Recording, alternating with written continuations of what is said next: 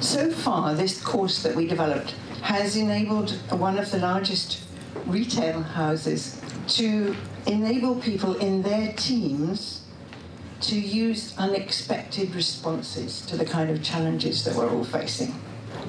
What do you do when there's a complete misunderstanding in your staff? When a colleague wants to stand up for what she believes in, how do you enable that person to speak their truth? Our protagonist is a woman who has taken the corporate world by storm. She instantly understood the value that these skills could bring to one of the largest retail companies on the planet.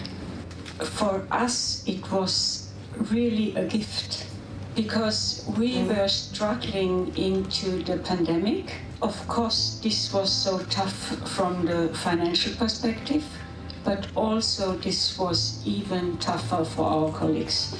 For me, it was really clear this is the way for our colleagues to help them and for us all really to look into our hearts. Can you listen to your heart? And we have had colleagues, they said, I never asked this question. The benefit of this course first for us was it is so structured, it is so guided, it helps you so much to open up immediately. It creates so great teamwork, first of all, because it gives you an atmosphere where everyone is equal, so you're like a beginner. At the end, the success of a company is driven by people. And the more people can open up, can take a stand and can be in service and can also be who they are and lead it by heart, the more successful a company will be. And then we figured out, okay, this course is the base for us to get into action. So we reached out to our stores and now we developed already over 100 corporations where we are cooperating with organizations in the neighborhood.